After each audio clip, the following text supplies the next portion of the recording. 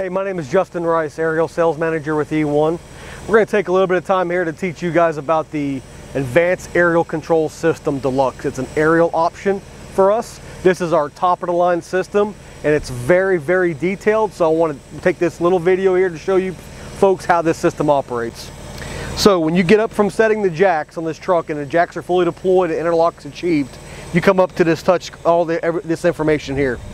The operator, all they have to do is press controller power and they're ready to fly. Depending upon the operator, some may want to adjust how the ladder operates. There is a user selectable ramp button here. It's indicated, it says ramp plus and minus. More ramping is smoother.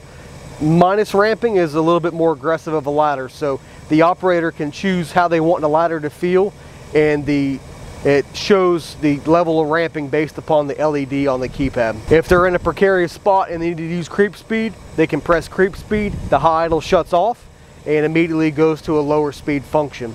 Ladder lights, panel lights are also set on here. Emergency pump, high idle. It comes on automatic, but it's here as well. This unit we're doing a test on has tip controls. So if your system has tip controls, this would be your tip control button. Your monitor keypad's over here. This controls your monitor. You can see on the stow here that the LEDs are lit up if the monitor is stowed. As soon as the monitor is deployed, the lights will light up here, so the operator always knows if the monitor is stowed or deployed. Also, the cradle line and rung alignment lights are visible, and the intercom system as well.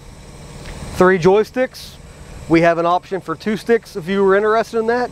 Most commonly is 3 stick, and then also an emergency stop button if anything needs to stop on the aerial. Coming up to the screen here, the Advanced Aerial Control System Deluxe is going to give you a ton of information quickly. It's lifetime 100%, so with this ladder being a 500-pound tip load ladder, tip load is just at full extension at 0 degrees. So that tip load can be different based upon certain elevations and extensions. So on this home screen here, you can see we have a bigger tip load indicated by the firemen personnel on here, and each one of those is 250 pounds.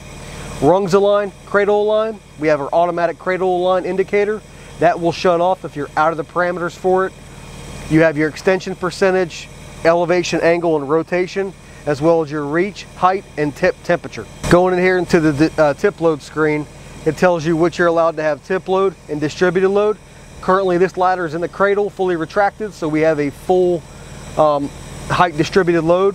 Again, on this screen, it breaks down extension percentage, temperature, rungs align, and all this will change by feet increments on extension. Waterway screens, we have your total water flow, waterway pressure, total supply for the flow. You can also tell if the truck's equipped with a pump, whether the pump's in gear, okay to pump, and again, some more mission critical information like your temperature, your extension, tip capacity, and if you have to reset your total flow, you can. Here on the hydraulic screen information, we're able to read our oil level, PSI, temperature in a gauge format or just a digital format. We also have the ambient air temperature. With the Advanced Aerial Controls Deluxe, there is 2 temperature sensors, one here at the control console, other at the ladder tip. So you're able to see the delta between the 2 temperatures. Another cool thing is you have the ability to turn off the PTO. So for long periods of time, if you're flowing water, you can disengage the PTO simply by holding that button until that green aerial PTO status light goes to the off position.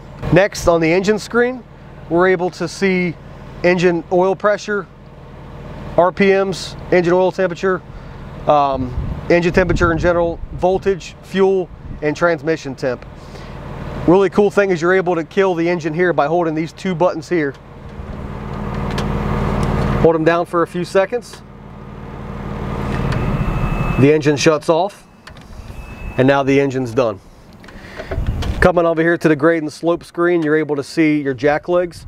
Each jack leg is out and down, indicated by the green check. If you didn't have a jack leg down, it would tell you with a red X. Interlock means that we have all 4 jacks on the ground firmly, and we're able to achieve our interlock.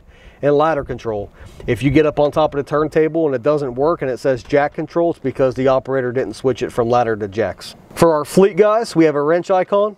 We have full fleet diagnostic in here. So we have a full diagnostic list of all of the buttons and sensors and levels, and the operator is able to come through here and fix the system if anything happens. So going back to here, we're all done with the engine off. so it's done flashing on us when you have 2 red lights. You press both 2 buttons together. Engine fires up.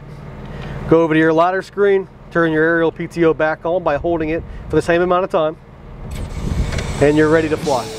That's it for our Advanced Aerial Control System Deluxe walk-around video. We just wanted to show you all the features. There's a ton of information in this system, really beneficial on the fire grounds and for maintenance aspects of the truck. If you have any questions on this, please reach out to any of your E1 dealers, and we'll be glad to serve you. Thank you.